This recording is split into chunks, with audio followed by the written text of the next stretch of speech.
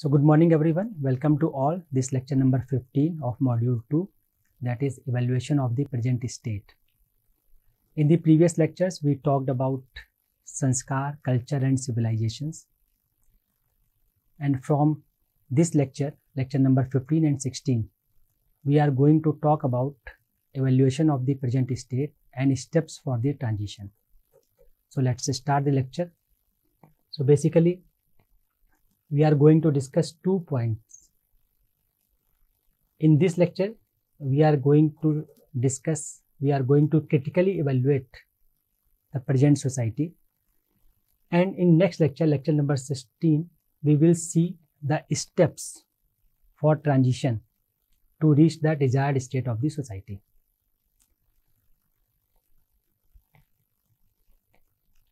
So one important thing is, in this chapter, we are going to critically analyze the present state. So the major concern is to review and analyze the present culture, civilization, with a view whether we are promoting human characteristics, perspectives and tendencies or not. For example, if we talk about advertisement, so in present state, there is a bombarding of advertisement around us through social media, through TV, through radio, etc. But the issue is whether these proposals are propagating, whether these advertisements are propagating human characteristics, perspectives and tendencies. Because what we are watching, what we are listening in the form of advertisement is going to impact me. And if these advertisements are not on the basis of human characteristics, human perspectives, then our sanskars, our civilization is going to corrupt.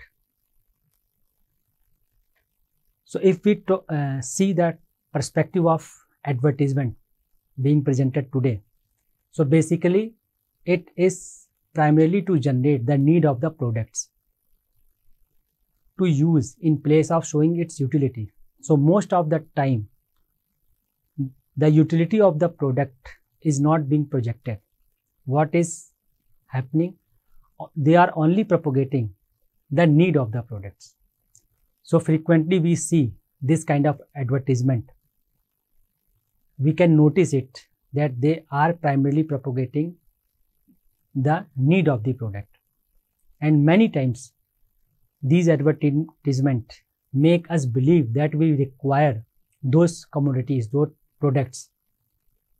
So looking at the same in terms of physical facility, we need to check whether we are promoting in sense of indulgence or right utilization. This is a serious question. We have to evaluate our present state. We have to evaluate our present civilization. We have to evaluate our present culture from the behavioral aspect, from the perspectives, whether it is right or not.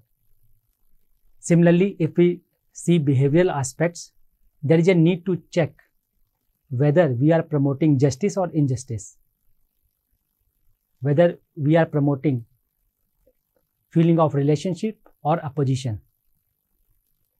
So there are two possible approaches when we are going to critically analyze the present state.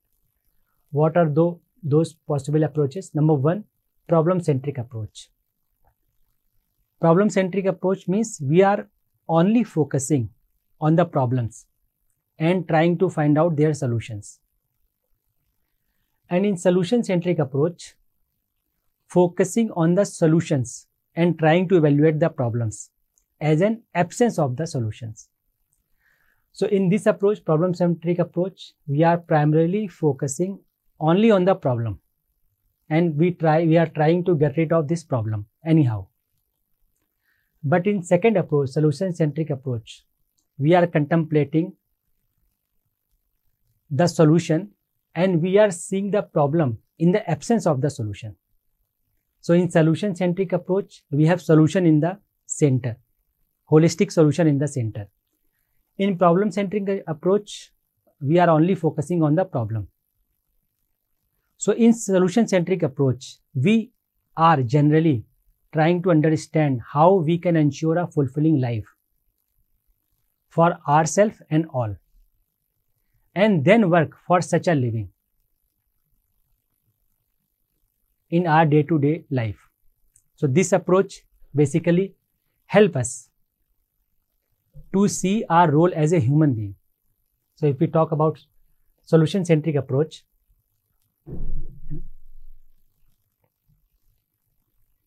it helps us to see our role as a human being in this nature, how we can ensure living with mutual fulfillment in this nature. Then we can try to live like this and verify ourselves that this does lead to a state of fulfillment for oneself and the other, ultimately for everyone. This is the state of complete solution. It means I am interconnected. I have this sense that I am interconnected with every unit. I know how to live a fulfilling life.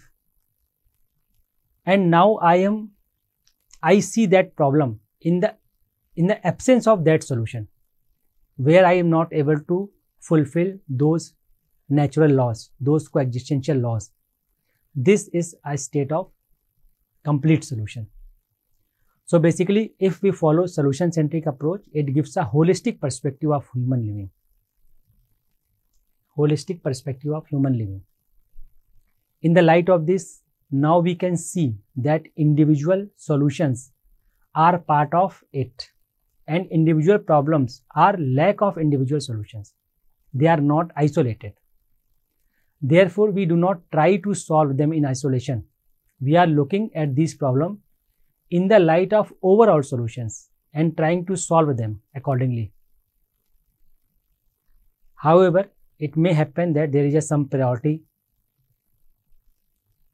So if urgent, we may give priority to work on individual solution to solve an individual problems. So we can see that the prevailing approach today is the problem-centric approach.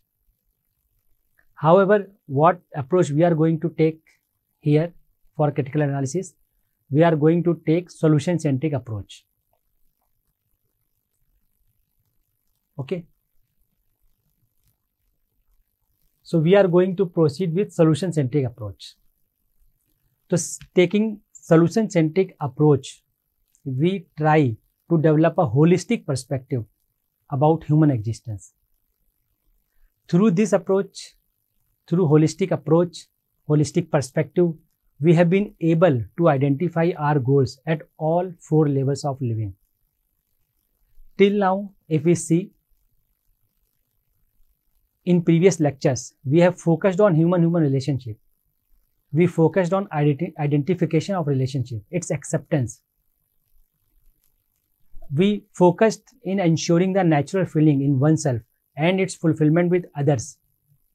So this provides the basis for a human society in which trust, respect, affection are ensured for every human being. And in the absence of these feelings in relationship, we all face many kind of problem in the society. So in light of this, we can make a critical analysis of the present day situation in terms of whether this mutual fulfillment in relationships is ensured at different levels or not. Different level means at the level of individual, family, society, nature, and existence. So wherever this mutual fulfillment in relationship is not ensured at any of these levels, it will show up as problems at that level. So basically, what problems we are facing in the society, it because of lack of mutual fulfillment in relationship. So if we are facing problem at the level of family, it means there is a lack of mutual fulfillment. If we are facing problem at the level of society, it means there is a lack of relationship. There is a ignorance of relationship. There is a ignorance of mutual fulfillment. So with this background, we will try to analyze the present state of the society. But if we observe at the level of, if we observe the problems, we can see that individual, family, society, are large because of the absence of fulfillment of relationship at any particular level. So if we ensure fulfillment of these feelings at each of these levels, then it seems feasible that we will naturally get rid of the problems that we are facing today. Of course, it is going to take time, but these will be resolved gradually. Okay, so let's see problems. As I told you, and you can easily observe it, that in a society there are many problems at the level of individual, family, society, nature, existence. At every level you can see ample of problems, and you can investigate, you can observe that all these problems are due to lack of this fulfillment of feelings.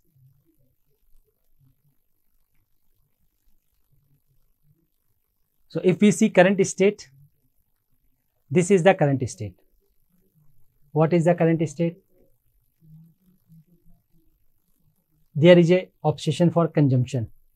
There is a obsession for profit. There is a obsession for sensual pleasures. Similarly, we can see there is a terrorism, war in the society. There is exploitation, natural depletion, pollution in the nature. So why it is happening?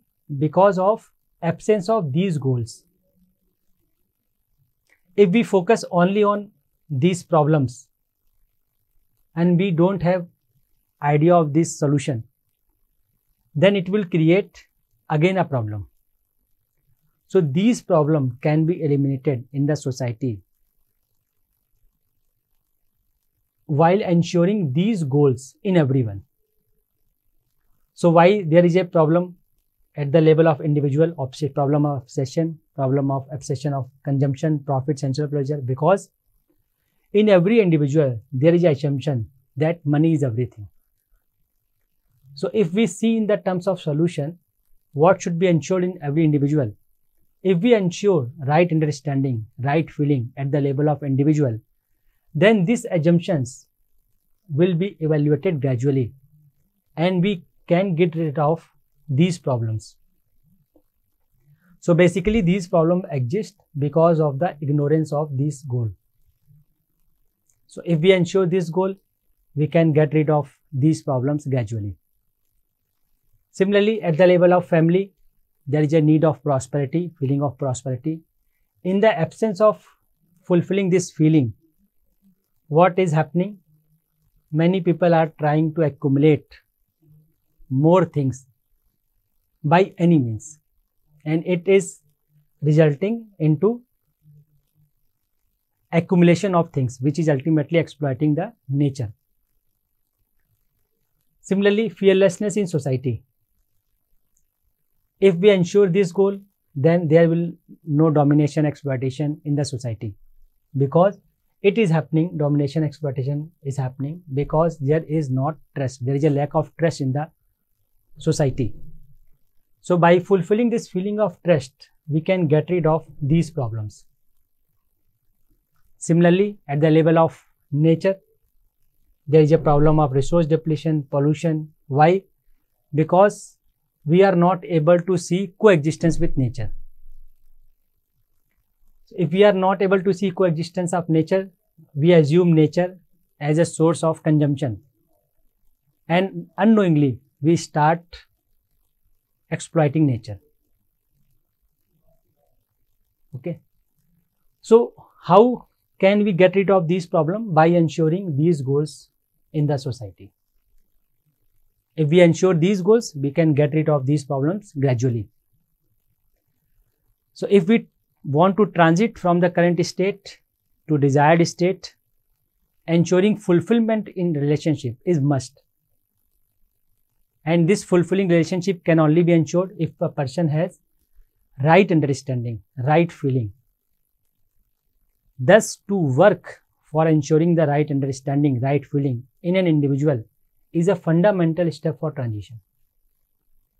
So if we see most of the problem in our society today, like problem of war, problem of terrorism is because of the lack of relationship. So you can see around you that nowadays war has become a big international problem. A large fraction of world resources, more than 50%, is spent in preparation of these wars. If we look closely, this is a problem of lack of relationship. This is a problem of lack of relationship, and ultimately problem of lack of right understanding and right feeling. So if a country is not able to see its relationship with other country, then the problem of war generates. So therefore, one or both are eager to exploit in the absence of fulfillment of these relationships.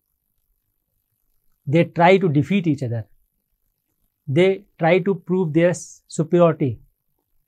So it must be obvious that both the parties, that war is a loss for both of them, but they are not able to stop it because they are not able to see that there exists. They are not able to see any better path which can be ensured with the feeling of relationship, with the feeling of cooperation.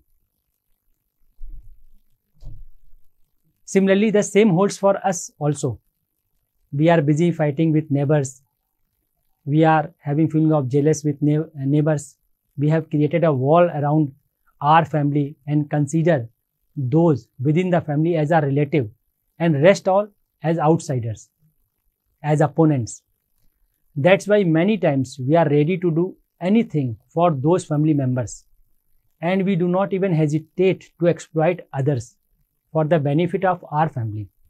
Why it is happening? Because I have considered only my family members as a relative and others as an opponent. So we are exploiting unknowingly others and trying to get those accumulated things for our family members. So all these are happening because we are not able to see the relationship with others. The same is happening at all the levels, that is between village, district, states, etc. All the fights, wars, grudges are due to lack of relationship and are due to basically lack of right understanding and right feeling. So even if we see things from our perspective, today we all want to move forward, leaving others behind. We have made it as an indicator of our progress. We do not think in terms of combined progress because we are not able to see other people as our relative. Another example you can see, like terrorism. It has also the same root, that is lack of relationships. So we treat one particular group of people like our own and the rest all as others. As soon as this differentiation of my own and the other come in, human relationships get neglected and we become ready to do anything for our people at the cost of harming the others, killing the others. So most of the time we are ignoring this relationship and it is creating many problems in society. Similarly, most of the time we are doing to get respect from our society. We have not understood the feeling of respect because of lack of this right understanding in myself. And we have not understood the feeling of respect, that it is not a thing just to get from outside. Rather, it needs to be established in oneself. So if we understand the true meaning of relationship, these feelings, we get rid of this mindset of individual progress through cutthroat competition. We will rather think of cooperation with the right understanding. We think of how can we participate in a society for well-being of all and how a harmonious society can be developed. So keeping this in mind, the whole course, if you see the whole course, half of the course is focused on relationship. to understand the feeling of these relationships. So you must have remembered this in the previous lectures, starting from lecture number 1. We are talking about established values, expressed values, different formulations of relationship given in traditions, talking about culture, civilization, sanskar. Half of the course, almost half of the course, is focused on the relationship, because lack of relationship, ignorance of relationship is the root cause of many problems in the society. So if we ensure these feelings in our behavior, in our conduct, most of the problems in human-human interaction will be automatically solved. So you can make a list. Try to make a list of the problems around you, problems at the level of individual, problems at the level of family, problems at the level of society, problems at the level of nature. Make a list of those problems and find out what is the root cause of this problem. So for example, problems in relationship, problems in family is because of lack of relationship or because of lack of physical facility. Fight between you and neighbor is because of lack of relationship or because of lack of physical facility. So if you investigate properly in right manner, you can find out that at the root, the lack of relationship is the problem. And the scope of improvement is also exist. We can contribute to finding the solution at our level, at the level of family, at the level of society.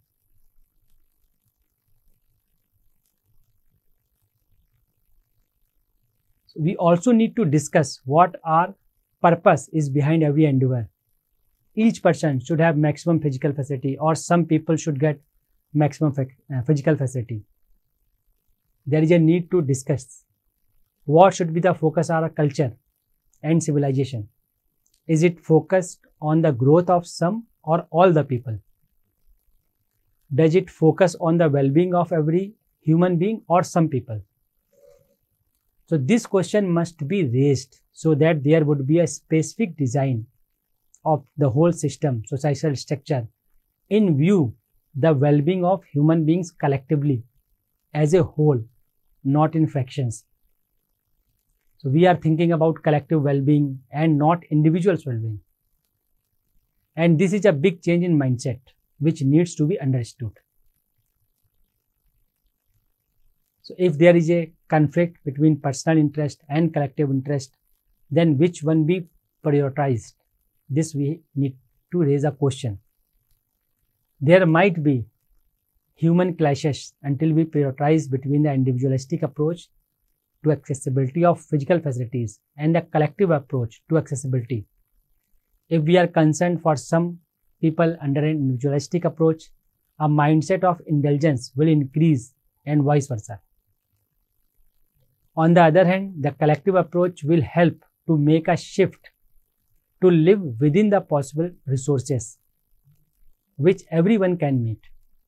So along with this, we can take many issues.